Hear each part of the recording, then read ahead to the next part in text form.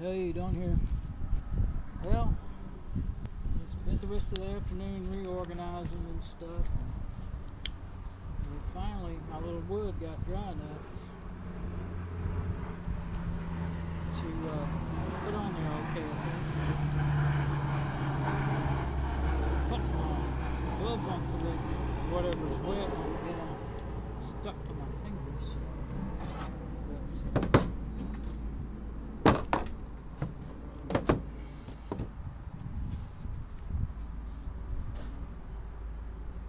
Here it is.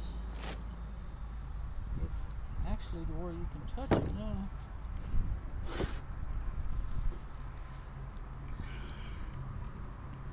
Looks kind of nice. It seems a shame to put it out there. I love pine. I like to live in a log cabin with pine trim inside. Maybe one day. So, this is the side. Yeah, it's got a big run in it, so it doesn't really matter. But one side's got to go in and one side's got to go out. So, I'm trying to keep it in the view somewhat. Yeah, that'll work.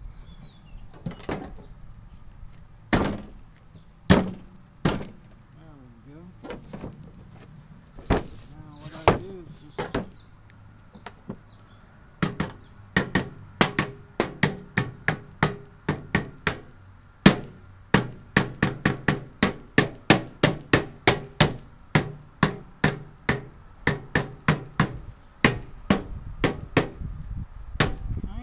worked, looks like.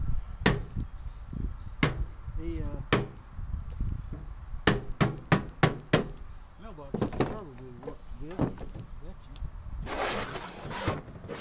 So let's just, guess we'll do one side at a time. We'll put a couple of screws in it and then take these off. I can't really, they sweat my hands so bad. I can't work. Already ripping up. And I've used, that's the other thing. I'll save that one in case I need it.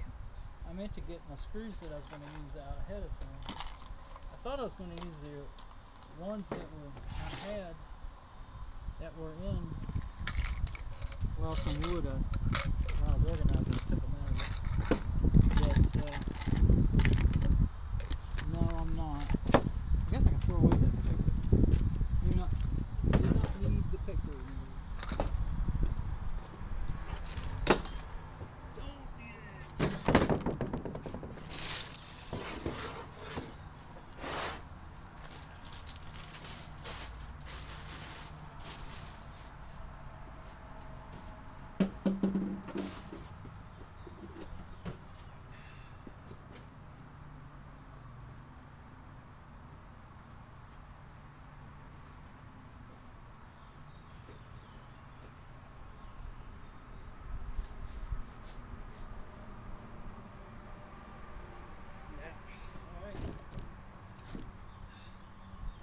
Order stuff online a lot, you end up with lots of paper that can come in handy. So I'll just tap that side in. I got some on the handle using those gloves. I think instead of digging through all these, a lot of times I do that. Instead of digging through all those, what I really want is, well, wood's 3/4. Oh, out there. I was thinking about how long I wanted them. I really don't need them to be all that long up on the sides here.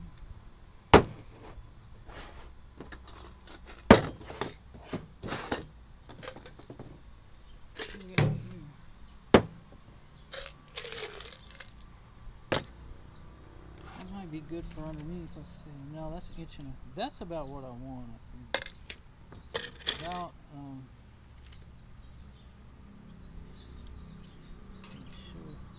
yeah, 1.25 inches, because I want them to get a good bite, but 3/4 would be good. Now, with that soft wood, I think 1.25 inches would be good. Give these a squirt with silicone, so they'll go in good. always, ever since my days in the cable shops in the 70s and 80s, I've always used silicone on my screws, and it really helps a lot. On my wood screws and shit. We used to put it on our saw tables. They tell you now that's a bad thing to do. But it works.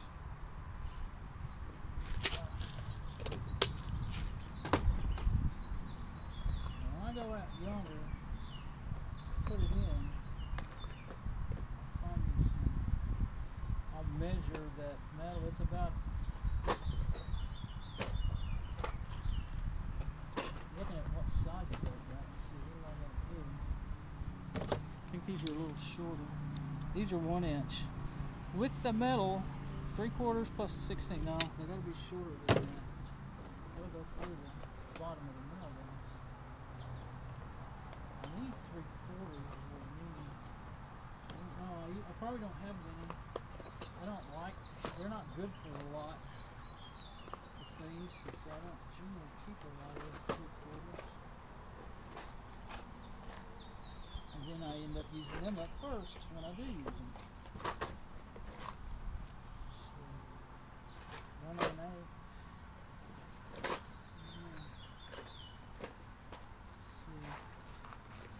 Okay, then I'll have to go when I go putting it in. I may have to dig around, or I can try them if it looks like they're coming through the bottom of it. I hope my cordless drill charges up by then.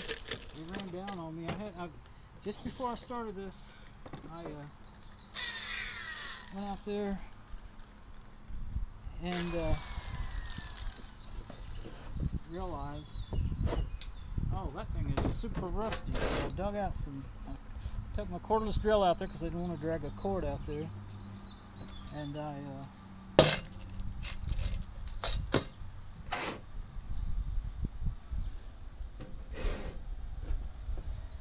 sanded down a little bit with some sanding discs, and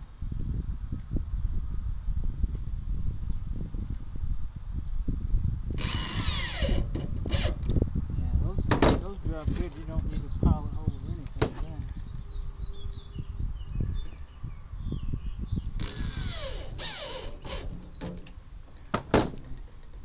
I'll do 2 on the other side next. Ouch.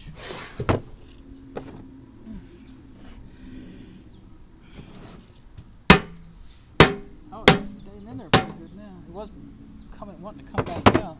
Mosquitoes started biting me. Oh, when I had those gloves on, I meant to spray myself with some more mosquito repellent. I put it on this morning. But the evening mosquitoes must like it, or it's wore off or something. Whoa! It's really torqued up. Yeah, we learned to screw without clutches, so I hate those things.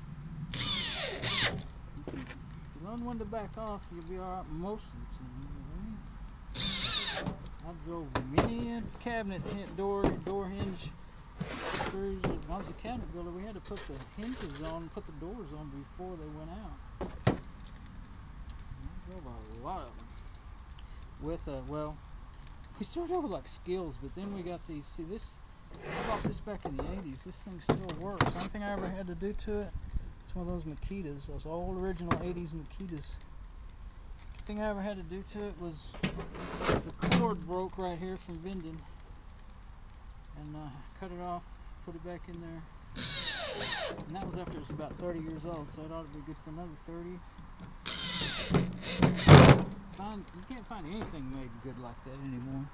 And I didn't think it'd be any good because back then American tools were the best.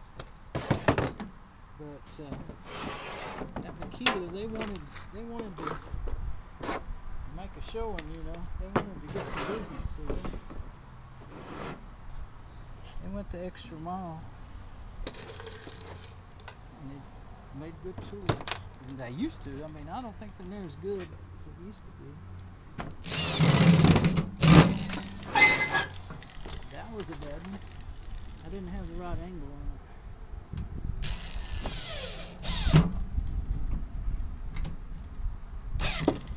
Ooh. That's in the end grain.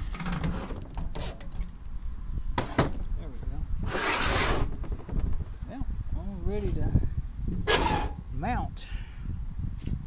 Now, I don't know how I don't know if I can even video it or not. What I'm wondering about, door opens good.